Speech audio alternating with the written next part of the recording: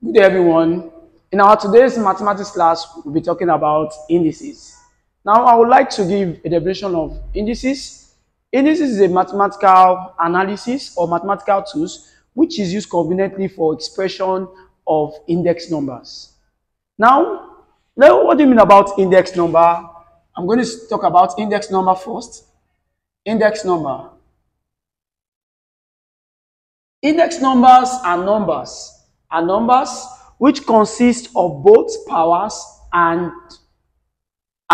base. Now, when we have a raised to power b, a is called the base, while the b is called the what? The power. And we still have another name for power. The other name for power is called index, or we call it exponents, or sometimes they call it degree.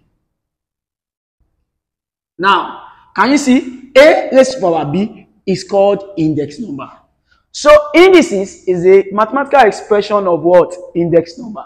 Now, our a is known as the base, our b is known as the power. The other names of power is called what? Index, exponent, or what? Degrees. Now, indices is guided with 7 laws.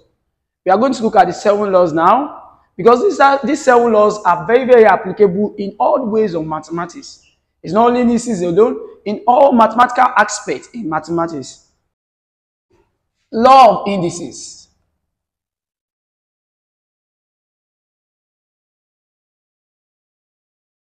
Now, we are going to start with the first law of indices. The first law of indices says that whenever we have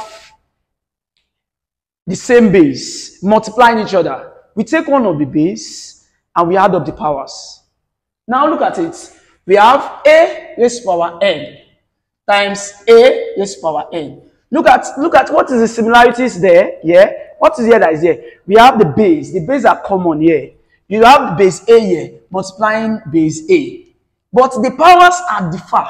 Which says the first law of indices says that whenever we have the same base multiplying each other, you take one of the base and you add up the power. Where we have a, what's the same base? The same base is what? A raised to power what? M. Now, when the powers now, the base are multiplying, why the power will what? Add up itself.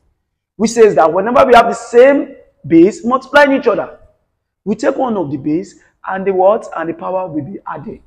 Now, we take an example, e.g., when we have 49 times 7 raised to power 3.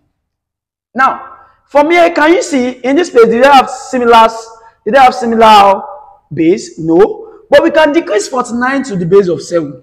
Which says 7 raised to power what? 2. Look at, how did I get that? Look at, we have 49. What can go in 49 without remainder? 7 can go in 49 without remainder. How many 7 can we see in 49? We have what? 7. Now, how many 7 can we see in 7? We have 1. So now, how many 7s do we have left to divide it? We have what? 2 7, which says 7 times 7, which implies 7 raised to power 2. That is how we got what? 49 as the what? The lowest base of 49, which is 7 raised to power 2, times 7 raised to power 3. Now, it's now applicable to the first law, which says that whenever we have the same base multiplying each other, you take one of the base and the power will be added, which says what? 2 plus 3. In this instance, we have 7 raised to power 2 plus 3, we have what? 5. Now, in this instance, we now have 7 times 7 times 7 times 7 times 7, which means 7 in how many places? 5 places, which will give us 16,807.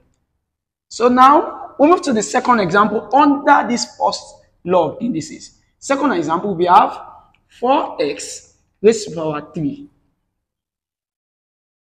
times x raised to power 2. Now, look at it in this aspect. We have 4 here, and we don't have 4 here. The 4 here stand as the coefficient. Now, with this system, look at it. We have 4x raised to power 3. Now, the 4 here is called the coefficient. The coefficient. And the x here is called the what? The base. And this 3 here is called the what? The power. Now, the only value the only variable that is carrying the power is for what? Is just x alone. But 4 is just a what? A coefficient of the base.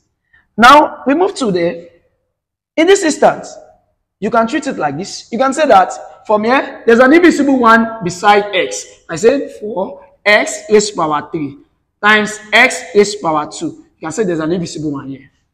Now, mathematics involves you take those things that are likely terms. Now, first you said take 4, the whole numbers there, 4 times 1, which is 4 times 1 in brackets. The next one in bracket, x raised to power 3 times x raised to power 2. Now, in this instance, we have 4 times 1 will give us what? 4. From here, we can use the law of indices, the first law, which says that whenever you have the same base multiplying each other, you take one of the base and you add up the power, which says what? 3 plus 2. In this instance, we now have 4. We now have x in bracket, raised to power 3 plus 2 will give us what? 5. Now, in this instance, 4 times x raised to power 3 will give us 4x raised to power. So, 4 times x raised to power 5 will give us 4x raised to power 5. Which is your what? Answer. We are going to put a stop here. The rest of the laws of indices, we are going to talk about that in our next class. But just make sure you join us on our YouTube channel and you also subscribe in our YouTube channel. Not on YouTube channel, we load. We have our Facebook, Twitter, TikTok, which is all the names, the ID there is called Samson's Tutor. So you can join us, and don't forget, please subscribe to our YouTube channel in order to watch more of our tutorial classes. Thank you and God bless you.